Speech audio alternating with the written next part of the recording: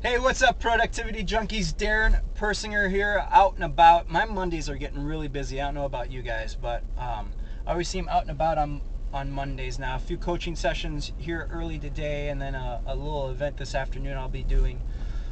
Wanted to share with you guys, going back to my 1-2-1, about getting out and making sure that you get that face-to-face appointment at least once a day. That's the end of the 1-2-1.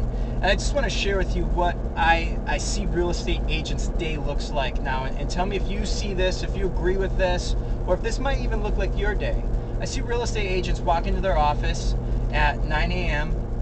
and they start doing stuff, checking emails, whatever it is, and they go to their coffee pot in the office and they hang out and talk to other real estate agents. Then they go out to lunch and hang out with other real estate agents, maybe go on broker tour with other real estate agents. And then at 5 o'clock they clock out, so to speak, and head home. And on their way home they go to the gas pump and they pay at the pump. And then they go get food for the family for dinner that night, and they go through a drive-through. And so throughout their entire day, they do nothing to run into opportunity.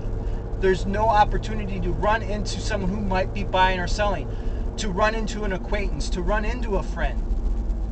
That's the kind of the culture and society that we live in now. Everything is so easily accessible to us via our laptops, computers, conveniences for buying products and services.